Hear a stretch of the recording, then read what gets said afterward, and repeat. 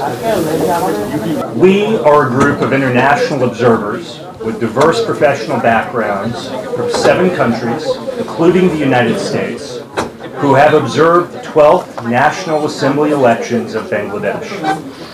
On January 7th, 2024, we were divided into 3 groups and observed over 20 polling stations in or near Dhaka. The international community has a keen interest in and an expectation of free and fair elections in Bangladesh and the success of Bangladesh's democratic governance. Talking to voters in the polling stations, we found they did not face any obstacles in voting. We did not hear or see reports or indications of voter intimidation by any entity, party, or candidate. We observed, particularly outside of Dhaka, positive indications of significant voter turnout. While we did not witness instances of violence or disruption, we have seen media reports of such instances across Bangladesh, and we have expressed to the appropriate authorities our concerns. However, as stated, none of us have personally observed anything other than a fair, transparent, and accountable election in line with democratic norms, international standards, and Bangladesh's local circumstances. Our determination and our mandate is the election free, is it fair, and is it safe?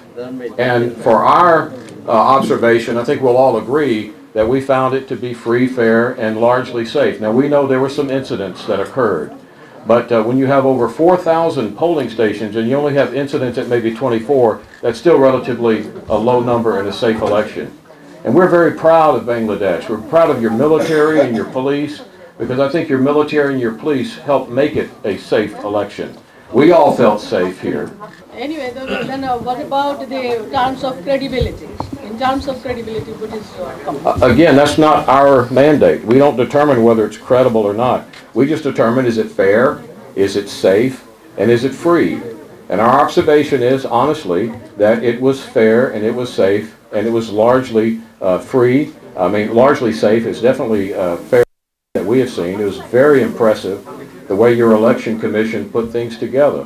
What we've observed was that it was free and fair and was very safe. We were able to walk in to 7 different polling stations within Dhaka and outside of Dhaka and did not see, hear or witness any evidence of violence or influence of any form, other than the opportunity for us to speak to polling station officers and voters, and they were free to speak. I was extremely impressed with the fact that there were many women that turned up to vote, and they were freely able to cast their vote without any impediments.